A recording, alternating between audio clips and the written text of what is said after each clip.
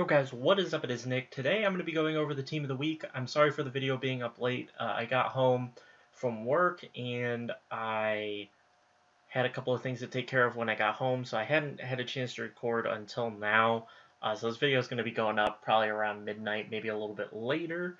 But we have the new team of the week, which is what I'm going to go over now. If you don't follow me on Twitter, do. I told you all that AJ Green would be a team of the week player if they weren't stupid, which they proved not to be, and made him a team of the week card. So I was able to sell my AJ Green for 70K last night, and then I bought one back today for 55K, made a nice little profit. I thought the profit may be a little bit bigger, but there's the AJ Green I just purchased. But it was still some profit, and hey, it's worth something. But let's go ahead and hop into this. We'll look at the solo challenge first. I have not knocked this out, obviously. I haven't had time yet, but I'm going to knock out some solos tonight while I watch the Rams and the 49ers play. But team of the week, you get 2,000 coins and a team of the week item that goes into the team of the year set, so we'll go over that. This may be the time for you to make your second accounts if you don't have one. I haven't actually started one this year, but I probably will start one up here about pretty soon here. I'll probably end up firing up a second account. But the team of the week sets, we have the AJ Green team of the week set, team of the week upgrade, player exchange, and game of the week exchange, and then the team of the year. We've got the preseason ones still here, but the team of the year, you need 16 of the collectibles, which you'll get over the 16. That's kind of weird. So team of the year will come out in week 17, or they made this so that you can have it completed, that you can miss a week and still complete this. If they made it so that you can miss a week and still complete this, that's really nice of them. Kind of a nice thing to do, because, some weeks, finals or something like that, you just can't get on for that week, or for whatever reason it may be. Kind of nice of them if that's the case, that they're going to give you a week to get that thing set and completed. The game of the weeks, we'll go over those right here. So we've got the Broncos, Panthers, Chargers, Chiefs, Raiders, Saints, Bengals, Jets, and Cowboys, Giants. There were a lot of good games this weekend, so I have no problem with any of these. Maybe I would have put the Cardinals, Patriots, but we don't need to worry about that. These are just regular collectibles. We don't need to care too much about that. Nothing too big of a deal here. Hopefully their prices are a little bit more reasonable, and not really. They're about 6K a piece, I'm guessing, which is not... Okay, this one's 3.8, so that's 10... Let's see, 10.6, or not 10.6, 16,000... 20,000. Alright, so you can do this thing for 20...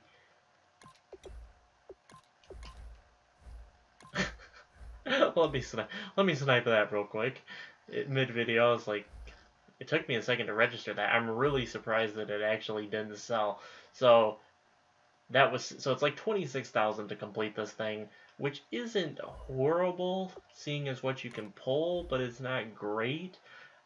Because we do have this Bruce Irvin. The Carson Wentz is actually worth a decent bit, but the rest of these three, the odds that you actually pull this Bruce Irvin are so low, it doesn't make any sense. So let's take a look at these, though. First, we have the Deshaun Shedd, who's going for 6,200.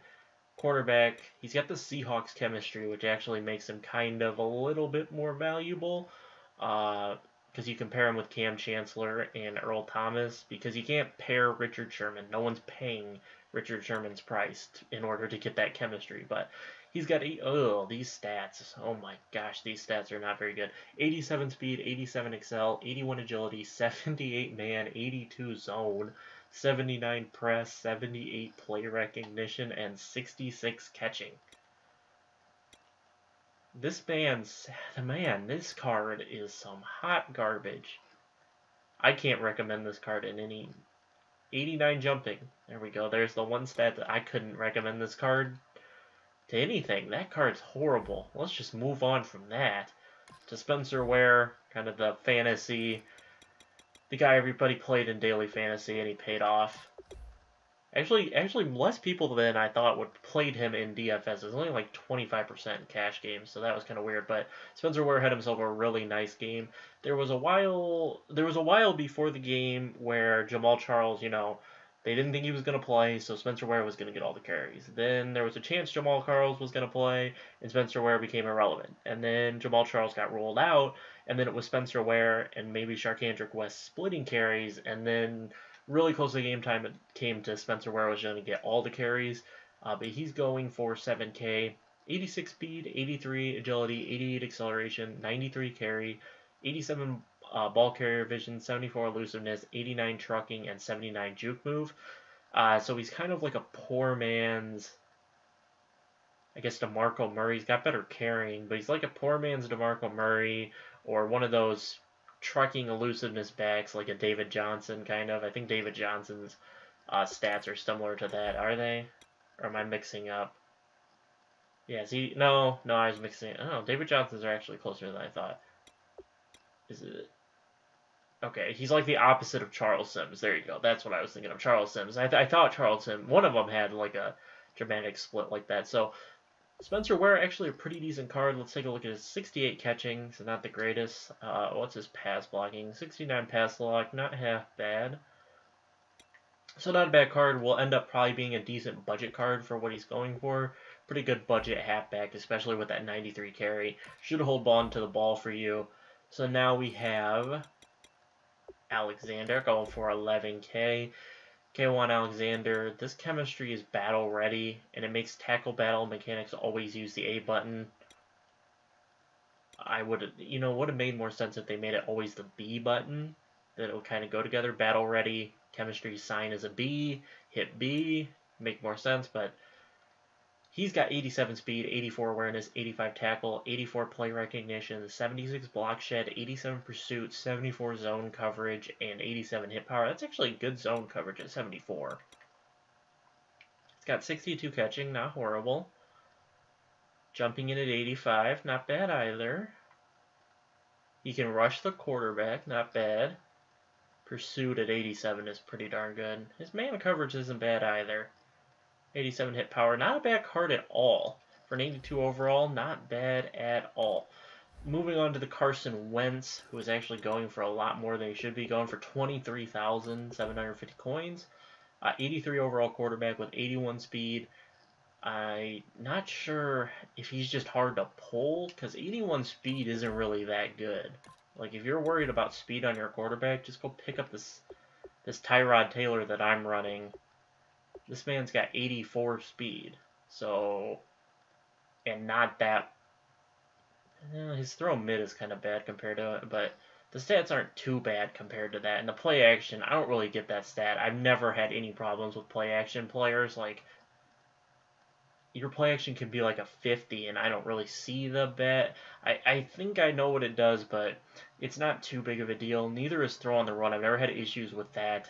And the throw accuracy deep really haven't had issues. Really haven't had issues with the Tyler Taylor in general, so I don't have any things to say about his stats. Like, they look not that great, but he's played really well for me, so I can't bash the card. But Carson Wentz, 81 speed, 80 awareness, 88 throw power, 86 throw accuracy short, 85 throw accuracy mid, 81 throw accuracy deep, 82 play action, and 86 throw on the run.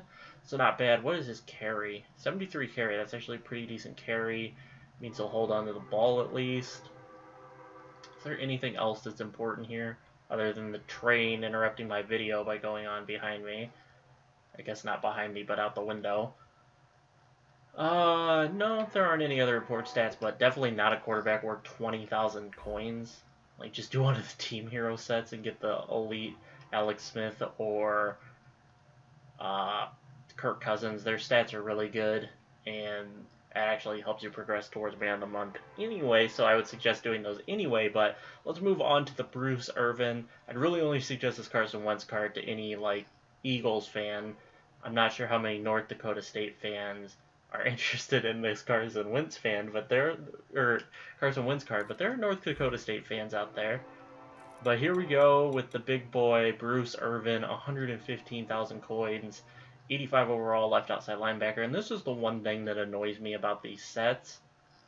is that this Bruce Irvin is not a 100,000 coin card. I wish we had like a collectible or something that could be the expensive card, because this kind of sucks for Raiders fans. You know, you want to get the Bruce Irvin, you want to get the new Raiders card, but it's never gonna be worth it for you to buy, ever, ever. No one is gonna use this Bruce Irvin on their team because it just doesn't make any sense. He's an 85 overall. It doesn't make sense to use him on your team for the coins that he's always going to be worth, because his AJ Green is always going to be 100K at least, probably. So the Bruce Irvin will never get to where it should be at around 30,000, 40,000 coins. It's always going to be up in the 50, 60, 70, maybe even the 100,000 coin range, so it's never actually going to be really worth it. But we'll take a look at his stats. 86 speed, 74 strength, 87 acceleration, 89 tackle, 83 play recognition, 84 block shed, 93 pursuit, and 87 hit power. Let's see hidden stats here. 70 catching, 84 jumping, not bad. Pursuit at a 93. He's got good zone and man coverage, which is nice. Good play recognition. Catching traffic is not half bad for a linebacker. But see, that Bruce Irvin is a nice card. I might even consider buying him if he wasn't so expensive and involved in this AJ Green set that I really want. I really want this AJ Green. But let's go take a look at the now other cards. We have the AJ Green, and then we also have the Harrison Smith. So we'll take a look at the AJ Green first. His base card going for 63K now. Actually went up. It was down at 55, like I said. That's where I bought mine, and then it went up. Went a little bit back up here to 63K. But this AJ Green going for 169,000. I saw a guy snipe one for like 120. I thought about buying it, and I was like, nah. And then it went back up in price here. It was down at like 140 when the guy got it for 120, and I was like, that's not enough profit to risk not being able to sell it for that and then having to actually lose coins. But it would have been a good idea because he went back up in price. But he's an 89 overall wide receiver with 8. We can actually, because I have the 87, we can actually compare these two. 88 speed compared to 87, 90 catching when it went up 1, stayed the same with elusiveness, went up in 1 in spec catch, same release, up 1 in route running, up 2 in catch and traffic, and up 1 in jumping. So not that big of an increase, but the speed is nice, the catching, the jumping, catching traffic are nice upgrades. Same with the spec catch. The route running is not huge. Once it's up that high, it's not really a huge deal. They tend to run the routes pretty well. Any other major stats here change? Awareness stayed the same. Carrying stayed the same. Elusiveness, ball carrier vision. His stiff arm went up 1, his spin move went up 1, and his juke move went up 1. Injury went up by 3, and stamina went up by 2. Not that those stats are too important, but those did go up.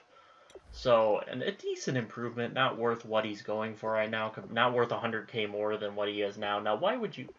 Oh, they were 2 for the same price. I see this way too much when there's a card more expensive and it sells over the cheaper card. It just doesn't make any sense. What are you doing? But let's take a look at the final card here. We've got the Harrison Smith. Let's go ahead and go to the Vikings and free safety. So Harrison Smith already has his base elite, but here is the 48-hour. It says limited time. Is it 48 hours or just a limited time? Okay, it might actually be shorter limited than 48 hours, but let's go over the stats here. I'll get that information for you guys here by the end of the video. Most of you probably already know it, but I'll let you guys know for sure. He's got 87 speed, 88 acceleration, 89 play recognition, 82 tackle, 70 man coverage, 89 zone, 87 pursuit, and 90 hit power. That's some really nice hit power. He's got the field general chemistry. I think AJ Green had the deep threat chemistry.